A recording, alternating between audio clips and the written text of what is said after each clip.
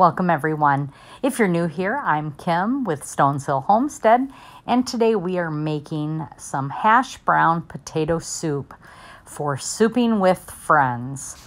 This collaboration is hosted by Jessica at Modern Homestead, Alaska, and Flat Tire Farm, Homestead, Alaska. And we want to thank them for this collaboration and enjoying the November soups with Souping with Friends. So I'm starting off here with a box of hash brown potatoes. We need to rehydrate these as they're dehydrated, and I purchased this box at Sam's Club. It comes in a package of 8, and it's perfect for a small batch of soup or a small omelet or a small hash browns for just a couple people. And it's nice because my husband does not like potato soup. So whenever I make potato soup, I need to make a small batch so that it doesn't last all week long. I just like to have it a couple days and then I'm good.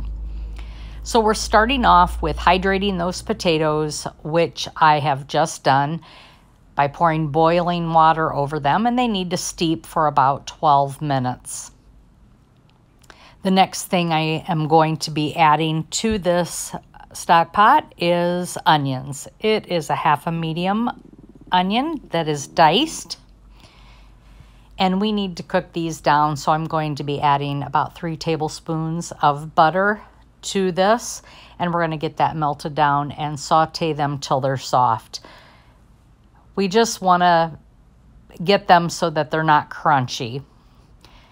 Once that is completely done and those are nice and tender and sauteed, we will add those rehydrated hash browns to the stock pot. The other couple ingredients that we also need to add to this is a half a can of cream of chicken soup and 1 can of chicken broth. I wasn't real sure what to do with the rest of that can of chicken soup, so I end up just adding the full can. And for this soup, it will not be a problem at all, as it's just going to make it a nice, creamier, a little bit thicker soup. It'll be quite good for that. I also do not have a can of chicken broth. I have my own bone broth that I have canned, but I only have quart-sized jars left. And so today I have chosen to add some chicken base. And chicken base is, I believe, many of you might use better than bouillon. That is an option to make up your chicken broth. It works just fine for this recipe, and you can also, again, just add your can of chicken broth if you have it on your pantry shelf. I don't normally buy chicken broth since I usually make my own, but today I just wanted a small batch. So here you see me adding that can of cream of chicken soup and getting that all scraped out here.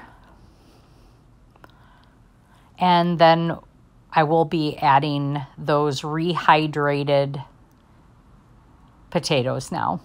And I'm just going to dump that box into the stock pot. And these are just a really nice to have around. It's just easy to make this, and you don't have to keep it on in your freezer. They're nice shelf-stable hash brown potatoes. And I'm going to mix this up. Now these hash browns need to cook down and cook until they are tender. And it takes, for frozen ones, it looks about 20 minutes or so, 15 to 20 minutes. But because these are dehydrated, we've rehydrated them, it doesn't take them long at all to finish cooking. So here you see me adding 14 ounces of water, which would be the same amount that you would find in a can of chicken broth. So I add my 14 ounces of water, and then I'm going to add my chicken base. to this, and you'll see me adding that right here. And that is a powdery base, and I'm going to mix that up. And I want to bring everything up to temperature here. I want to get everything nice and cooked. Now the potatoes by this time are cooked, so I just want to get that water, that soup, all of that just nice and heated through, and make sure that everything is blended well and quite nice together. And now that everything is heated and mixed thoroughly together, we need to add the next ingredients. We are going to be adding 1/2 cup of sour cream and 3/4 cup of shredded cheddar cheese. I have a combination Colby Jack cheese here, Monterey Jack and cheddar. Any is fine. Cheddar is a nice cheese, but we ended up having this cheddar Monterey Jack cheese that's shredded. So we're just going to be using that. The sour cream, we're going to mix that up. Now it calls for some salt. I have decided not to use any salt in this recipe because the cream of chicken soup and that chicken base has sodium in it. I see no reason to add any more. I am, however, adding about 1/2 teaspoon of pepper, and I'm just going to continue to mix until all this cheese is melted nicely and sour cream are all mixed together. And then we will get this plated up. And it looks really nice. It smells delicious here. And I just want to make sure that I'm continuing to stir it. We don't want that to stick to the bottom, as it can happen very quickly. You can scorch it, so just keep a close eye on it at this point once you add that shredded cheese and sour cream. I've also made a loaf of bread that I'll be serving with this. I'm going to taste this real quick just to make sure that it doesn't need any other seasons with it, and it is really good. There definitely does not need to add any salt to this at all. And this is, like I said, this is just a small batch. It's going to be about 4 servings, and that will be enough for me tonight. Plus I'll have 1 for tomorrow, and then I'll be able to put 2 in the freezer for work next week. So it's quite a delicious recipe. And now here I am going to bowl this up.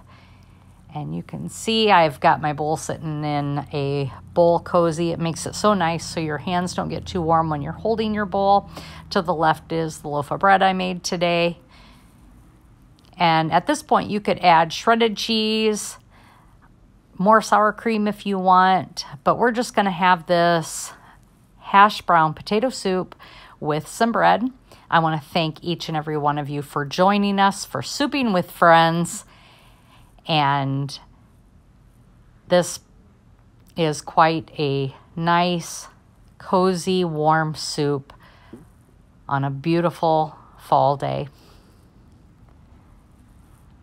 And I'm going to taste it now and just make sure everything is